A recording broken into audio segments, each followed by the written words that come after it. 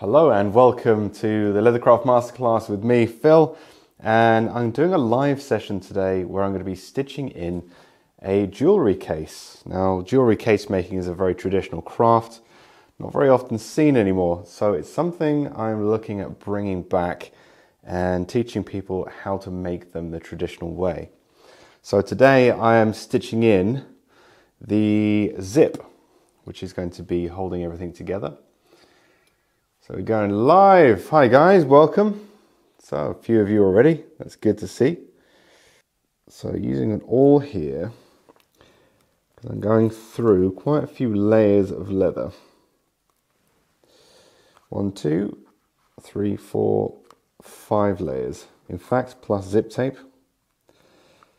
So a little tricky just to use the pricking iron. Ah, Ukraine. Hello from England. So this, I'll just show you the top half. This is what I'm working on. In fact, I'll show you a little bit more. So this is a jewellery case. Obviously, it will look a little bit more like a jewellery case when it's done. Hinge on the back there. So right now I'm stitching in the zip on this one before I attach the hinge. And it just makes it a little bit easier to stitch them separately. And oops. Sorry guys, hit the microphone there. And I've also got a little zip puller. Difficult to see there. It's actually foiled, so gold foiled, so it matches the teeth. So foiled alligator, which is something I show you how to do in the course. Pretty cool actually. Hello from northern Minnesota. How's it going?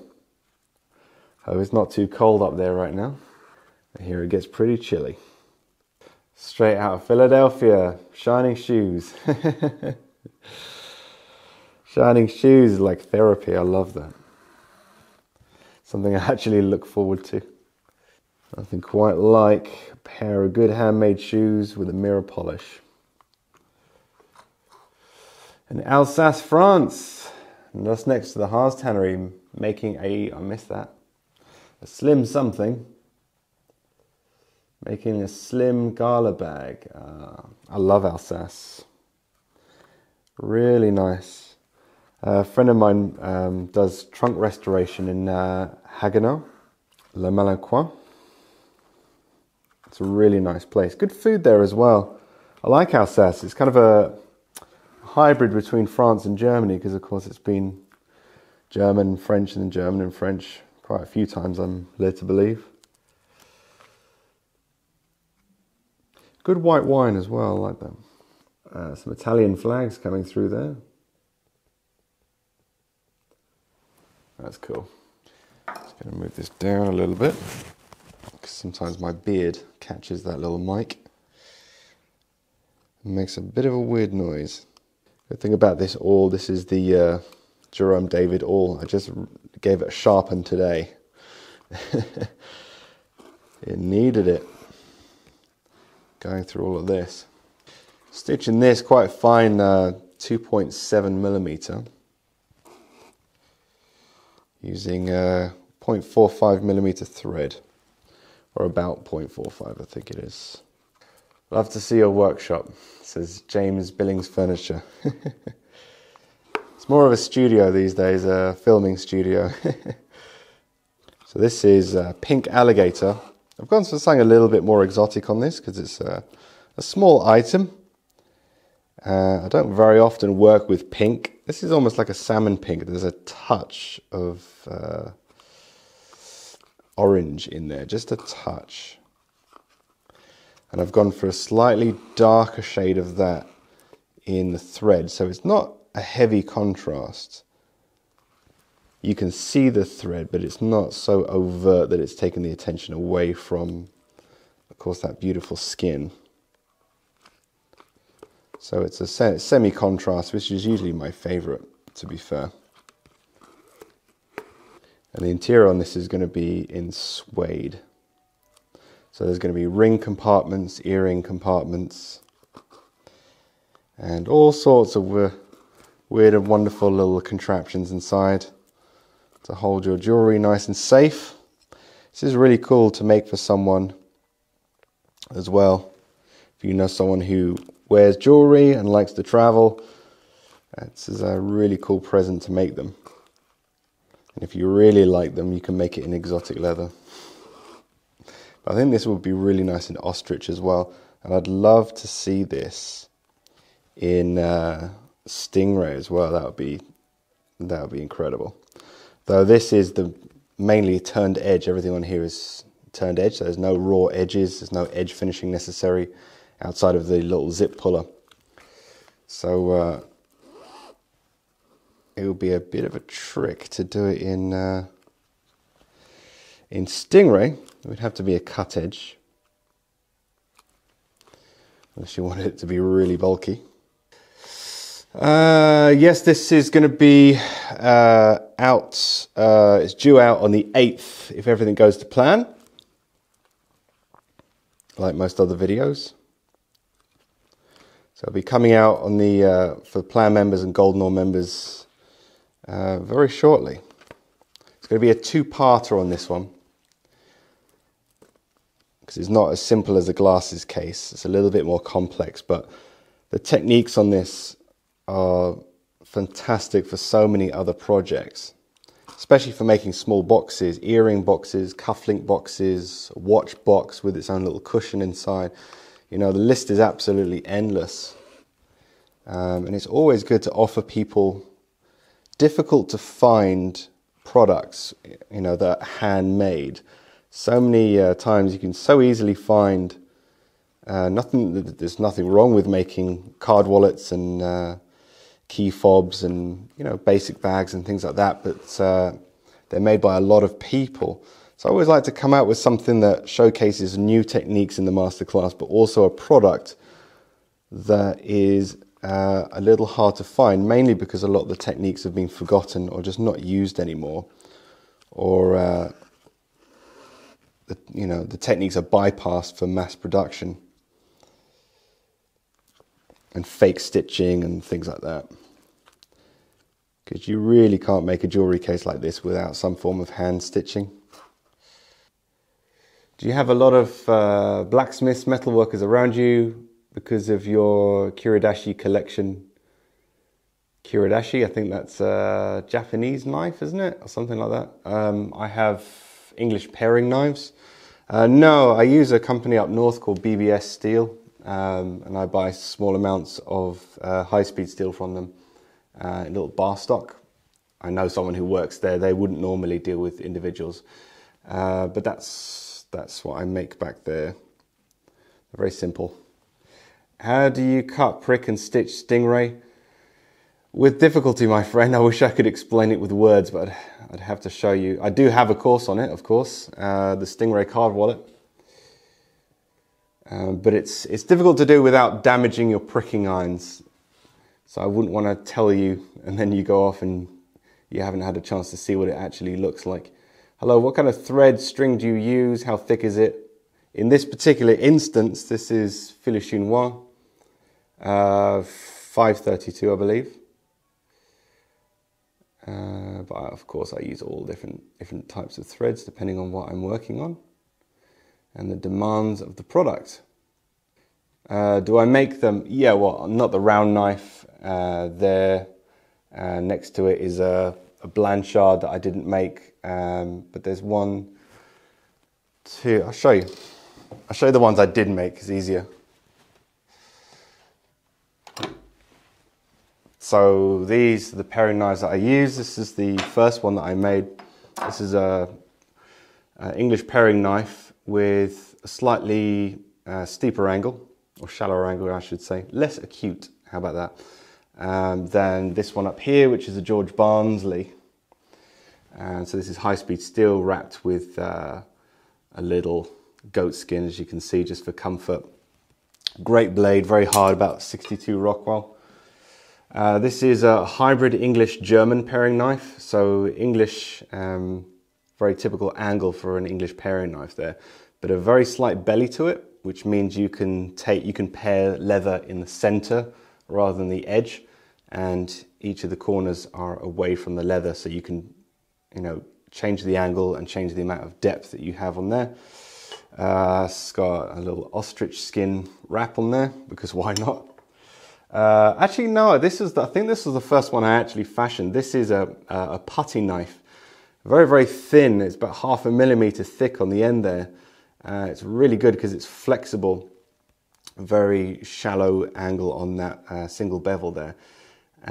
Really good for things, really soft skins like sheepskin, stuff like that. I mean, it doesn't hold an edge for very long. It's adequate, of course, but I hardened it. I just heated it up and then dunked it in vegetable oil, I believe, to harden it. And this one here is simply a hacksaw blade with a bit of thickness built out onto it, and that's what we got. Oh, I can't tell which type of lizard, but it's lizard skin. Great thing about it is it flexes really, really well. So if I need to really get a steep angle or press down to get shallow, then I can do that. So that's my collection. Those are the ones that I've made. But most of them are fabricated from pre-hardened steel, so I just make sure that I don't heat it up too much. But then high-speed steel is pretty resistant to heat. That's a famous fill, a digression there. Okay, but wax thread, yes, it's wax thread. Wax thread doesn't work with your pricking iron. I'm pretty sure it would. Can you tell me why you don't think wax thread works with your pricking iron? Maybe it's the size of the thread, the needles, the pricking iron itself, or the leather that you're using, or how you're stitching. There's quite a few variables. I wouldn't rule out wax thread being the problem if there's a stitching issue. Most thread is wax. It allows easier stitching, less fraying, which is always a pain. Also, wax helps the fibers stick together, so it does give a little bit more toughness to the thread. When you have dry thread, unwaxed thread, it's a little bit more vulnerable. So you always want to kind of condition it really. So coming around the corner here, aiming for the center of the corner. So normally little boxes like this, a lot of them are box stitched, but I've done quite a few courses featuring the box stitch, so this is going to be a little bit different. A very tough but delicate looking jewelry case. There's a lot of reinforcement going on here. It's actually quite overbuilt in some areas. It'll be tougher than it ever needs to be, but it doesn't look like it is. Because of course, being a small jewelry case in pink alligator, you want it to look kind of dainty. I think the thread is too thick for the kind of products. I use thread from a shoe factory and it's quite thick. Yeah, I think you've answered your own question there. It's probably the thread is a little bit too thick. I mean, shoemakers use various thicknesses of thread, so it's not because it's from a shoemaker, but if it's the thread that they use to sew in, say, the welt. I mean, shoemaking is a whole different ball game to what I do, but they tend to use quite thick thread, I believe. We'd hope so. It's got to hold the sole on. Certainly not going to be thin. Yeah, I've never gone in for a pair of bespoke shoes. I will do one day, but I'm more of a boot man. I don't actually own a pair of shoes. I'm all about the boots. Everything in my collection is boots. The only shoes I have were probably sneakers, my trainers that I use for the gym. Apart from that, all boots, man. Every single pair. Don't know why. Where do you design your templates, on a computer or draw them? I personally draw them, but I do things quite backwards compared to most people, I think. I actually make the product intuitively first. Very little math or measurements. And then I work backwards from there once I have something that works, and then I start measuring and taking measurements and create my hand drawings and get all my notes down, all my technical drawings and everything, or usually on graph paper. And then I send it to a friend of mine who then just converts it all onto a PDF. So otherwise I'd have to learn a whole new skill using Illustrator or something similar. But yeah, I'm a little bit old school in that sense.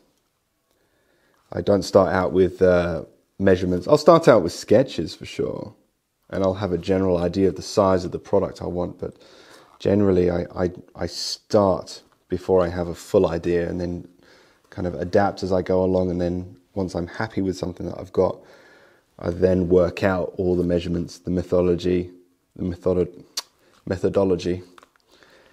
sequencing, that kind of thing. I work at a shoe factory, but we do not make bespoke shoes. We make cemented sole shoes. One day I'll make a bespoke pair. I have to, it's my dream. You definitely should. That'd be awesome. I usually go for Goodyear welted shoes. That's my preference. Makes for a very tough, durable pair of shoes, but easy to repair as well. So we're about the halfway mark now. Little tiny 10 stitches per inch. Does take a while to get through, especially when you're pushing through thick leather with an awl. As you can imagine.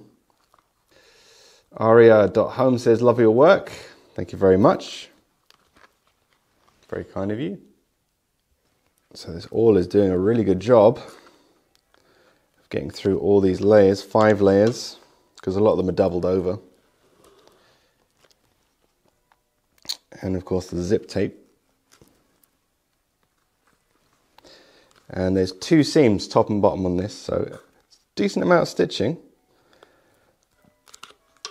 It will take an evening to do, but the results are definitely worth it. And the inside stitching, of course, is going to be covered up with a lining, so no cast necessary on this one. And it's nice and thick, so it maximizes the angles on the outside, which is really the telltale sign of hand stitching for those in the know. Mind you, there are a lot of machines now with that can do an angled stitch to make it look like hand stitching. Trickery. Of course, Hermes are famous for doing that, because a lot of their products are not all hand stitched. Even their famous top-end bags. So they machine most of it, but there are parts that are finished by hand. But they aim to make the machine stitching look like the hand stitching, to give it a sense of consistency and to make it look like it's completely hand stitched. But of course it's not. Even at 10 grand plus. Sorry, I missed some comments there. Philip, always nice to see you working. From B Leather from Brazil. .br, I suppose that was what that means. Does that bother you? Faux hand stitching? Does it bother me? No, I don't think it bothers me. No, maybe it does. I've never really thought about it. It is cheating a little bit, isn't it?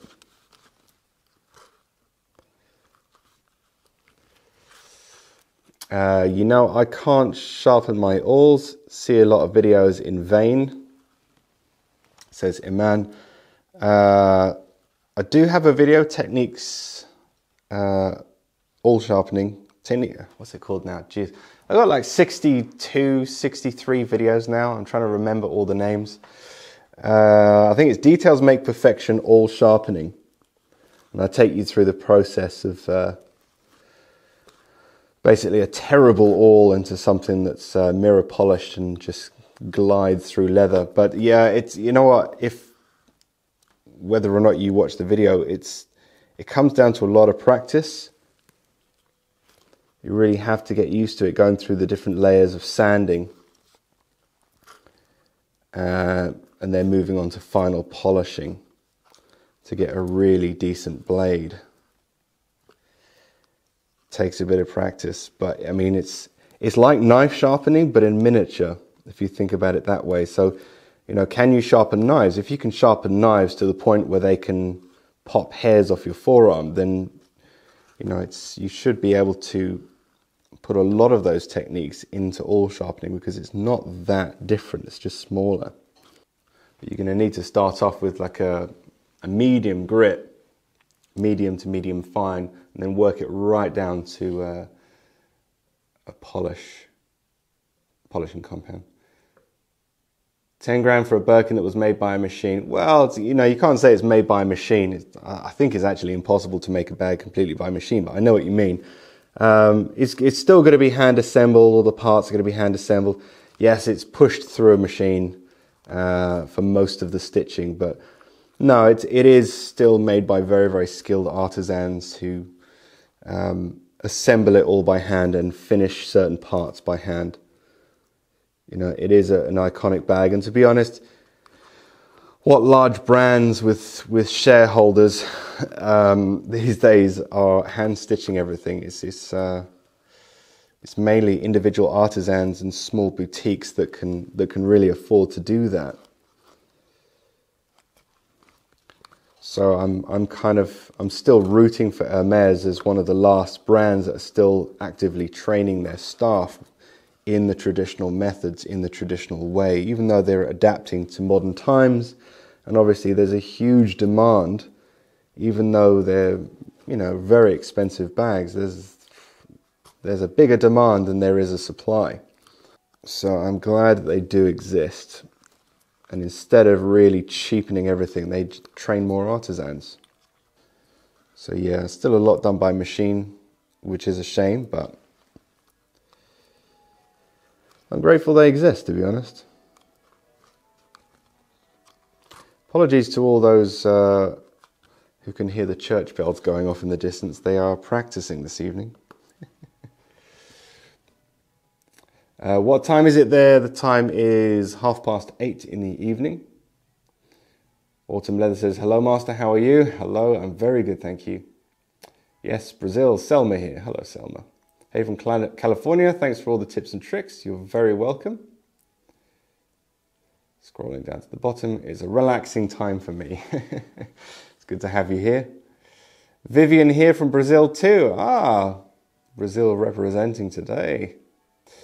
Do you have a video for zippers? Yes, the one I'm currently making includes zippers. A lot of them make zippers. The previous course includes zippers.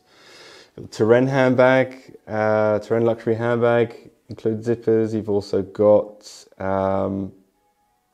the de Havilland travel bag, of course, includes zippers. Fun fact, in the UK we call them zips. Don't know why.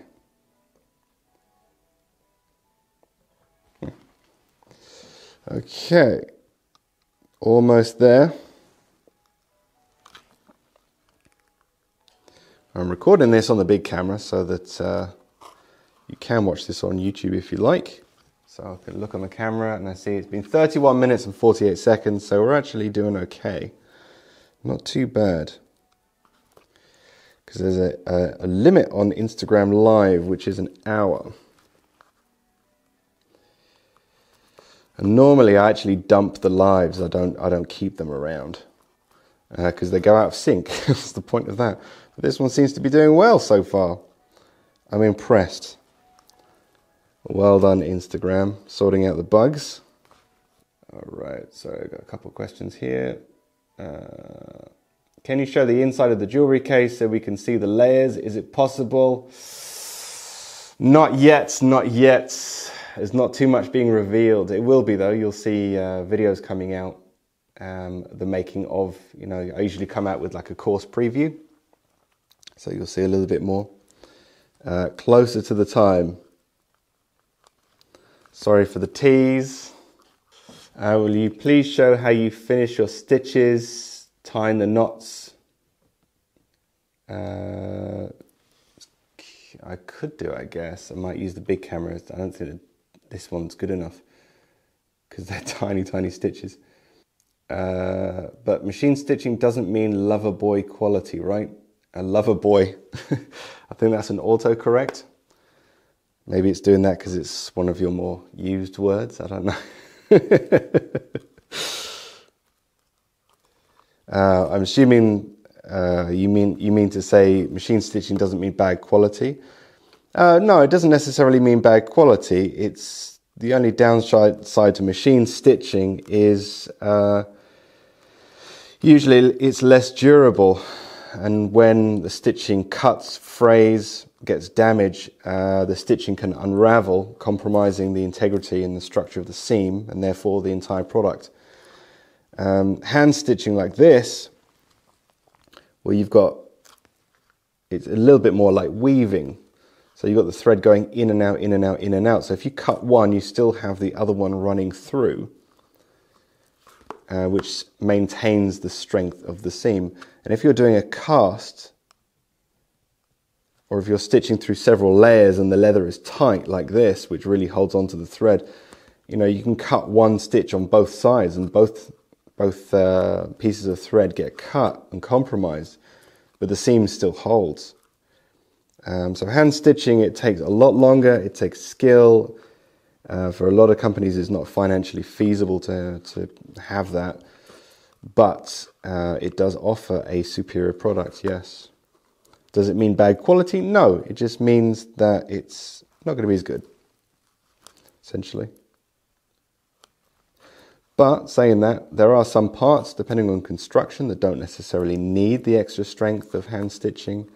If you're stitching in parts of very, very thin suedes and material, then machine stitching is perfectly adequate, because you can't really do a saddle stitch in them when it's really, really thin. So, there are places where it's perfectly acceptable to do machine stitching on a bag, for example, the linings and things like that, or areas that just aren't going to get much wear and tear. So it really does come down to construction. Would you ever start your own brand? I did. Finch England, that was my old brand. That's what I had before I started teaching. So that's what I earned my living through. Before I transitioned to teaching, because I enjoy teaching and kind of doing this kind of thing. Whereas it wasn't like that when you've got a lot of orders to get through and you don't really have time to stop and video things or take photos of things or do lives and kind of really get into the craft and the teaching and bringing back historical techniques. All the things that I was really passionate about. I mean, it's great, still a wonderful job to do what you love for a living, but something I love to do as well is teaching and helping other people to understand something that's given me so much joy and helped me earn a living, and that is why I do what I do now. So yes, I did have my own brand, and I still use it on my products, as you can see. It's my brand. So those of you looking at this in Instagram, this is a mirror image. I believe it's still doing that. It says Finch. So just scrolling down, lower, not lover. Hey Philip, would you ever I've answered that one. Start your own brand. Ooh, there's a lot of people joining. No problem at all. I respect your call. It's your design. I was only curious about which stiffener you use, Salpa, Talon or else. None of those. None of the aboves. I'm more known for using leather as much as I can, where it's practical. I don't use Salpa or bonded leatherboard in my work. Just not my cup of tea.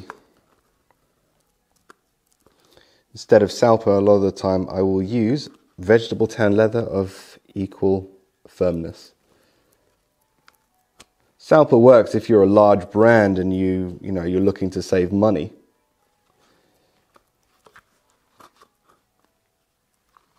And then you're making thousands of bags, then yeah, you're gonna save a profit, but that's the main reason large brands use it.